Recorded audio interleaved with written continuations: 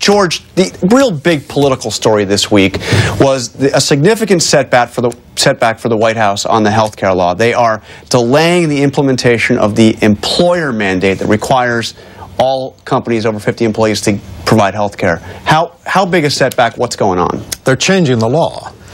We have a Treasury Secretary, we have 3 Deputy Treasury Secretaries, underneath whom there are 12 Assistant Secretaries. Late Tuesday afternoon, they sent out one of the 12. Didn't send him out, he did it on a web posting that said, by the way, the law passed by Congress that makes no provision for waiving this shall be waived. By the way, they did this while the entire White House press corps was on a plane from Tanzania on a 20-hour flight. But anyway.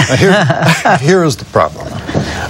In addition to the fact that Obamacare is hideously complicated Rube Goldberg contraction, beyond that, it puts in place perverse incentives. The employer mandate says if you have 50 or more full-time employees, and until Congress changes this, which it will, it defines full-time employees as 30 hours a week, you have to pay a substantial sum for each of their health care. Now, the employers, not being dummies, have said, well, let's have fewer employees and make many of the employees we have part-time employees. Working 29.5 hours. Well, Obamacare requires for it to work mass irrationality, both on the part of employers to ignore that incentive, and on the part of young people who are supposed to pay 3, 4, 5 times more for health insurance than it would cost them to just pay the fine and ignore it.